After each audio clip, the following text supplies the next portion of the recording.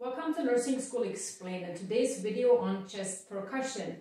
Remember that we always want to auscultate and percuss our patients when we have actual skin exposure. So we're going to go ahead and ask to remove the gown off of our patient. And there are two different techniques which are direct and indirect percussion methods, and I'll be demonstrating both. Hi, can we take down your gown, please? Sure. Thank you. So direct percussion only involves using one hand. It's a little bit more awkward to me personally. That's why I always use two. And the one-handed percussion technique basically just involves using your hand as a drum like this, and you kind of have to have a wrist flick. I personally always like it better. My right hand is my dominant hand. I will use my left hand to have contact with the patient.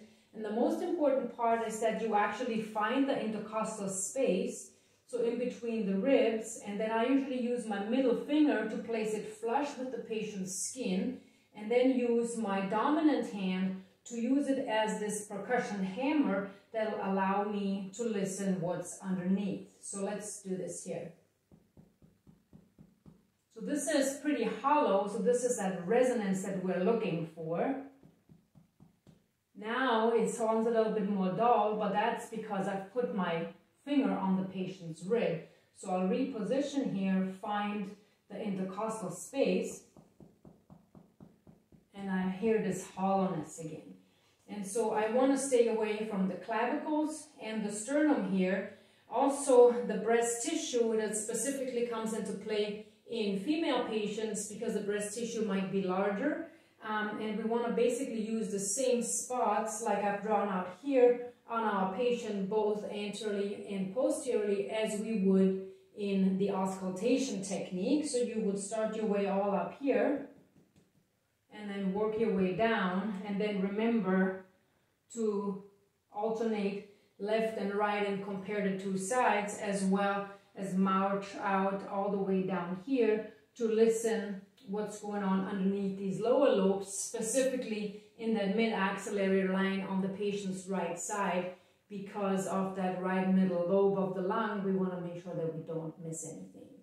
So please go ahead and practice this skill. It can be a little bit daunting at first, but again, the most important part, place your non-dominant hand, probably the middle or index finger, flush to the patient's skin, make sure you're in that intercostal space, and then use your dominant hand as the percussion hammer. So this is that resonance, and then if I would put it over the sternum, it sounds much more dull because now I'm over the bone again like I was on the ribs, and that is the two different sounds that we expect to hear. And then hyperresonance would be the third sound, which would be for these hyperinflated lungs that we might encounter with patients who are having COPD or an asthma attack.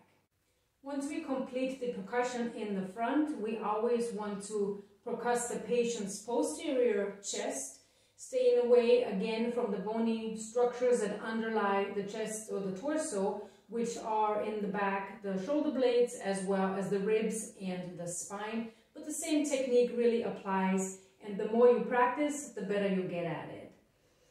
And once we're done with our procedure, we'll make sure we'll take care of our patients, getting them covered and comfortable, following all the other elements that we have to follow our nursing skills.